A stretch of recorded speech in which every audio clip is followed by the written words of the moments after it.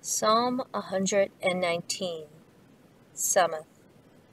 I hate the double-minded, but I love your law, your instructions. You are my hiding place and my shield. I hope in your word. Depart from me, you evildoers, for I will keep the commandments of my God. Uphold me according to your word, that I may live.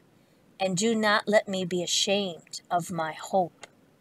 Hold me up, and I shall be safe, and I shall observe your statutes continually. You reject all those who stray from your statutes, for their deceit is falsehood. You put away all the wicked of the earth like dross. Therefore I love your testimonies. My flesh trembles for fear of you, and I am afraid of your judgments.